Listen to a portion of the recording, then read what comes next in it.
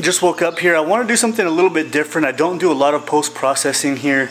So I brought my computer here into camp and I want to take you guys and onto the computer and show you how I dodge and burn to really bring out the power of a landscape. Dodging and burning is one of my favorite tools when it comes to adding depth and adding drama in a photo. So I'm going to get out of this tent here, make some coffee. Oh man, I love waking up in the morning, hearing the sounds of nature. It's absolutely amazing.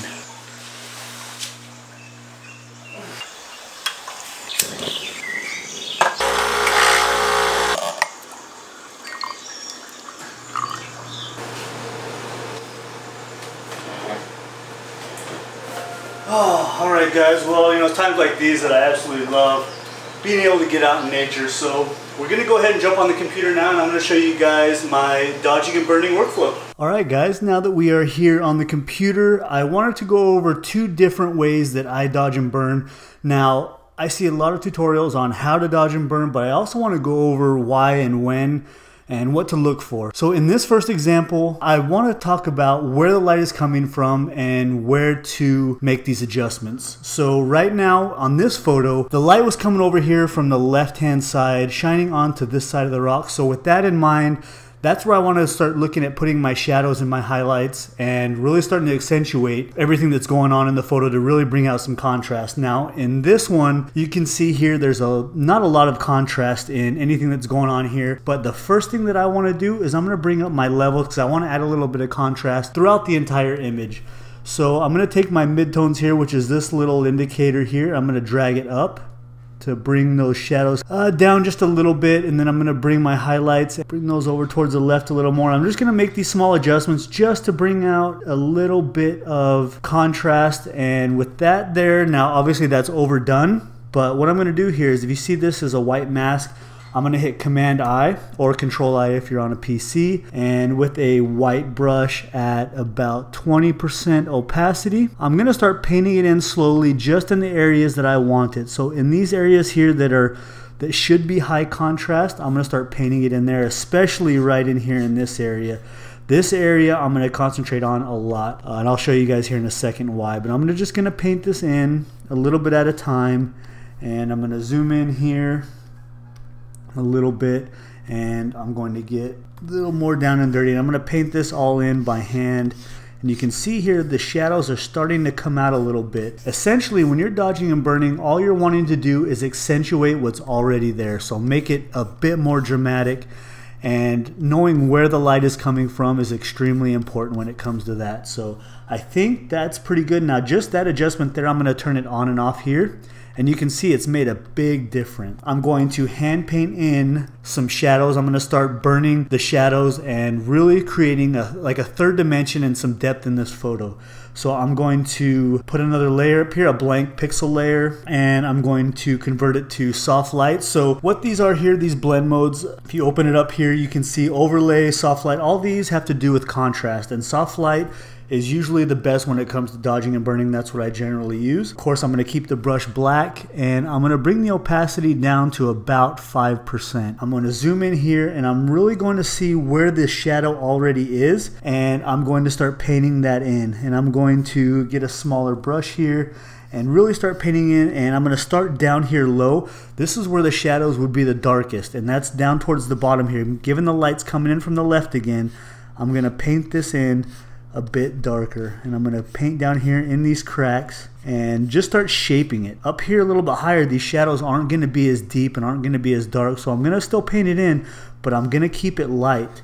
That's why I'm having this really low opacity, so I can paint it in darker in the areas that I want it darker, and not so much as it gets higher, because the light is hitting all right in here. You guys can see it's a bit lighter. Essentially, I'm trying to just sculpt this light. I'm trying to bring that third dimension in, and this is a great way to make it three-dimensional looking. And then I'm going to come over here, and again guys, the light's coming in from this side, so this is naturally going to be a little bit darker over here, and the light's kind of hitting up here, and I want it to just look a bit natural, but I want it to be more dramatic. So down here again, I want to have this part over here a little bit darker, and as it gets higher, it gets a little bit lighter, and I'm going to keep going here. Now up here, up on these rocks. The light's going to be on this side of the rock, not on this side. So what I want to do is make a little bit smaller brush. And down here, I'm going to start painting in, and I'm going to make this a bit darker down here. And now I'm going to zoom out and I'm going to show you guys what difference this has made so far. So if I'm going to click this on and off, you can see already this has made a huge difference, made it given that three-dimensional look, especially here in the foreground. I'm going to turn this on and off again. I want you guys to see what's going on. And to me, that makes a huge difference. Now that I think I'm done with the burning part, I'm going to double click on where it says layer number 1. And I'm going to call it burn foreground.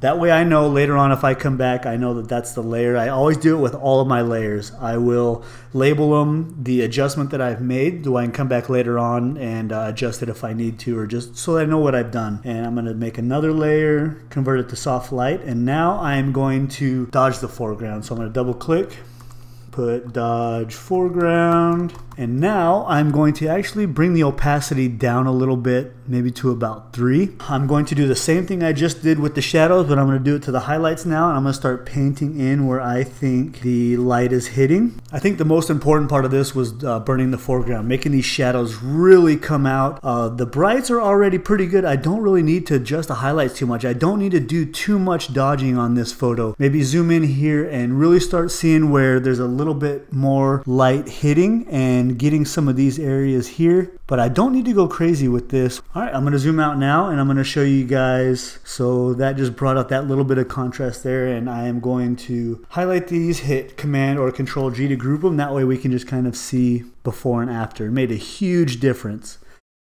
Now in this next example is another method that I use, and it is using luminosity mask. So this allows me to target the tones of the colors. If I want to dodge only the darker parts of the image, or if I want to brighten only the brighter parts, I can do that using luminosity masks. And this is a good example of that. You can see up here in the clouds, I'm concentrating on this sky. I want to bring out and really sculpt these clouds and bring out the contrast and make it a bit more dramatic. I want to bring out all of this texture down here, all of these dark clouds, and I also want to brighten these brighter parts here, but I don't want to have my adjustments leak into the other parts of the image. So what I want to do is I'm going to create a layer of soft light, and I'm going to start darkening down these clouds. Alright, so I'm going to get a big brush and I'm just going to start painting in the areas that I want these clouds to be a bit darker. And I apologize if you guys can hear geese in the background. They're going crazy today and it's very, very irritating. And you can see that it's affecting these highlights here because I don't have any masks on there. So here is where you're going to use luminosity masks to apply this adjustment only to the areas that you want. The masking panel that I use is called Lumi 32. It's made by a guy named Jimmy McIntyre.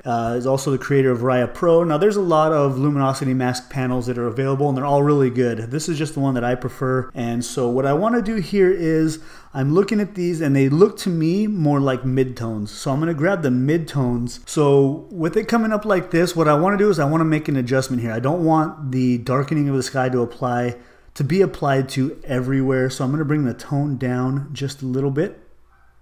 And you can see here, I'm really wanting this shape and all of this to be applied. So if I keep going with this down to maybe 98, and maybe we'll go a little bit farther, maybe down to 90.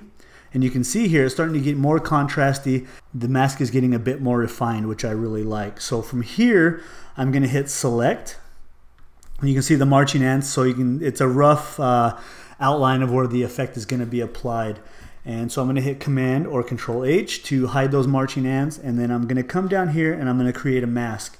And this mask and the luminosity mask that I just applied is now being applied only to the areas that I want it. So if I click this on and off, you can see that now those clouds that I only want affected are being darkened while these brighter areas here are not. My next step will be to take these lighter areas and make them brighter. So that's my next goal here. So I'm going to hit Command D to make sure that nothing is, so that I don't have a selection active anymore. I'm going to come down here to make another layer, again to soft light. And I'm going to make sure that I have a white brush here. And I'm going to do the same thing. I'm just going to click here and I'm going to start painting and making these white areas a bit brighter. And if I click this on and off, you're going to see it got applied to this entire area, and that's not what I want. So again, I'm going to open up my luminosity mask panel and I'm going to click brights 1. Now you can see here, it's a pretty good mask, but I want to refine it even more. I want a more contrasty mask. I want this adjustment applied to only the brightest parts of the sky, and there's still this gray area here that is still gonna have some kind of adjustment to it, and I don't want that. So I'm gonna mess around here with the range. So if I bring the range down a little bit more, you can see it's starting to get better when it comes to restricting that mask only to those brighter areas that I want. So now that I have this is exactly what I want. This is a good mask, it's nice. It's only applying that adjustment to these brighter areas and nothing down here. So I'm gonna hit select again. Again with the marching ants, so I'm gonna hit Command or Control H to hide those. And I'm gonna click on a mask here.